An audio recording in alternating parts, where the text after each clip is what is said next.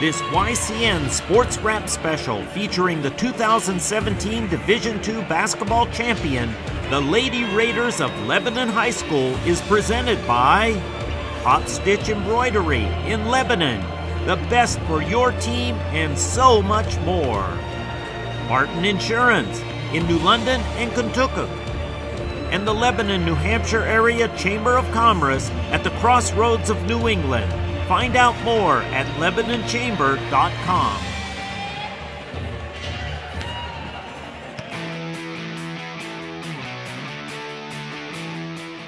Hey, welcome back to this Lebanon Girls Basketball Special Championship edition of YCN Sports Wrap. Well, so far we've covered some of the regular season, the quarters, and the semifinals. So now let's move on to the championship. Lebanon came in with the #1 seed and an overall undefeated record of 21-0. Hollis Brookline held the 6th seed and came in with a record of 16-5. These two teams met on Lebanon's home court back on January 10th. The Raiders won that game by 17 points, but this game, of course, was being played at the neutral site of Southern New Hampshire University, so anything was possible. So without further ado, let's now check out who was able to get the win and be crowned champion of Division II. Nearly 800 loud fans showed up for this Division II championship at Southern New Hampshire University's field house on a very brisk, windy March night. The atmosphere was a mix of excitement and anxiety, as one fan section knew they weren't going home champions. The game started off with a Lebanon possession, after Jocelyn Wainwright fought hard for the ball off of the tip-off. Leb's first attempt at offense came in the form of a missed shot from Anna Wolke, but Hollis's Brody Kelly missed a 3 at her end, giving the ball back to Leb. The Raiders would get on the board first when Wolke faked and drove, nailing a short jumper. Hollis turned the ball over and it was again Wolke hitting another shot, giving Leb an early 4-0 lead. On the following Hollis possession, star player Cassandra Staplefield nailed a 3-pointer, putting her team on the board. During the rest of the first quarter, the score went back and forth, trading a small lead, but it was mostly Staplefield and Wolke scoring for their teams. Lebanon held a 5-point lead after 8 minutes of play with a score of 12-7.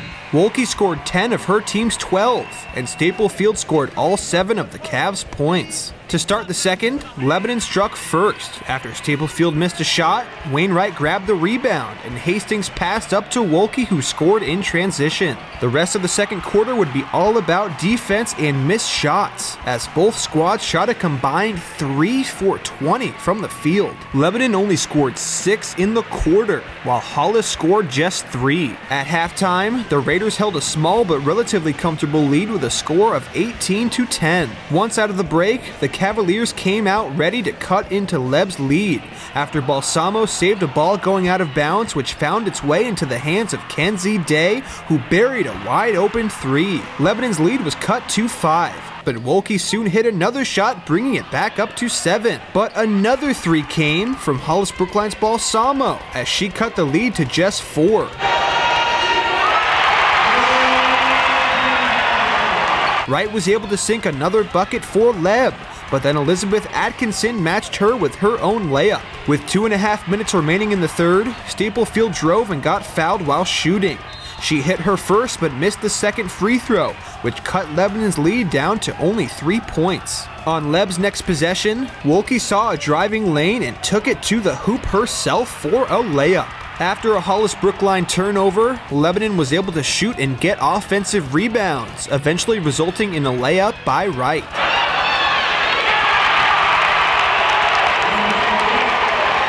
But the Lebanon crowd calmed down a bit after Balsamo nailed another big 3 to bring Leb's lead to just 4. But right before the third quarter ended, Wright scored another 2 points by hitting a silky smooth jump shot off an assist from Josephine Brown. This extended Leb's lead to 6 heading into the fourth quarter. To start off the final 8 minutes of play, Jocelyn Wainwright scored first. Staplefield answered her with a big and one layup, which really seemed to give Hollis Brookline the momentum. Lebanon turned the ball over on their next possession, which allowed Cavaliers' Brody Kelly to drive and score 2. Again, the Raiders turned it over, and Hollis' Atkinson was able to score a layup off an inbounds assist from Balsamo. This cut Lebanon's lead to just 2 points, the closest it had been all game after the Cavaliers' 7-0 run. But the Raiders didn't seem fazed, as during their next possession, Madeline Hastings by herself drove through multiple Cavalier defenders for what she made look like an easy bucket. Hollis then missed a 3 and gave the ball back to Leb,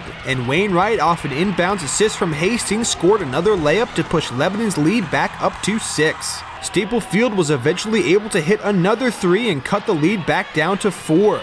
But with a minute remaining, the Cavaliers were forced to foul. Hastings, Wright, and Brown all went to the line and knocked down free throws to extend Lebanon's lead. By the time the clock had run out, Lebanon had won by a final score of 44-35.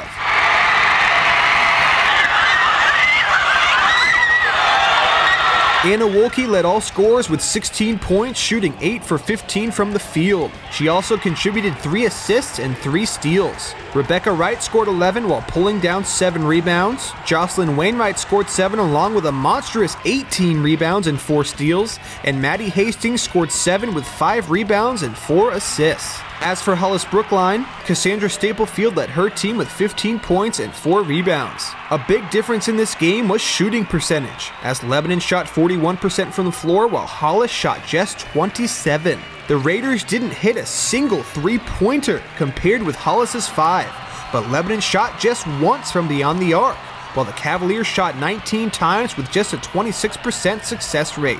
Lebanon has now won 6 girls basketball championships, 5 coming from 25-year head coach Tim Kehoe. Lebanon will lose seniors Wainwright, Melendi, Rogers, Brown, and Greeley to graduation, but Coach Kehoe will have another great team in 2018, with Wright, Hastings, Soule, and Wolke all returning for at least 2 more seasons.